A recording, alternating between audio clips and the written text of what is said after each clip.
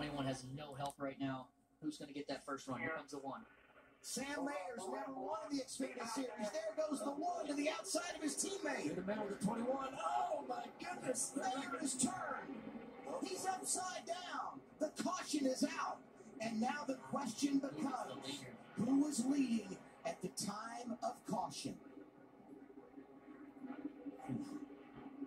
Oh, my goodness. Second straight year. Sam Mayer back on his wheels. That's good. We've had a spectacular crash on the back straightaway on the final lap.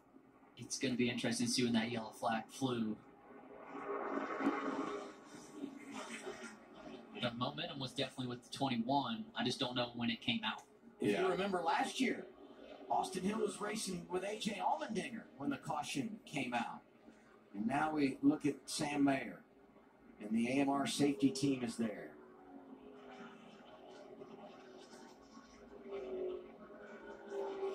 He took a lot of damage. He's got his left side right now below. Goodness. And we got word that NASCAR is still evaluating the video.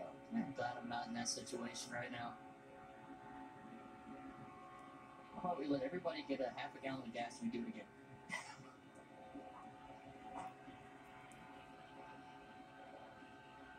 We are hearing that Sam Mayer got out, so that's awesome. Last year it was Mike Snyder that went up and over on the final lap. This year it's Sam Mayer. Parker Retzlaff, what a great run for him. Yes. He was 5th in his first Speedway race at Daytona. The Funkaway Chevy was solid. I would say right there, I mean, as soon as he gets upside down, from a safety perspective, even though we didn't see the lights, you're thinking caution. I think Allgaier's got a chance here. And who knows how quick they were to rule it and hit the button. What is it, the lights? It's not the lights. Oh, okay. It is when they hit the button. So the lights are a nice gauge. Yeah. But the reality What a day.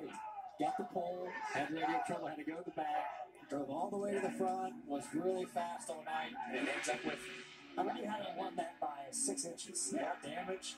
That's an up and down day that ended in a really high note. That's cool for them to go back to back. Oh, yeah. He's making sure it's going to be tough on those groundskeepers tonight for that Daytona 500 tomorrow.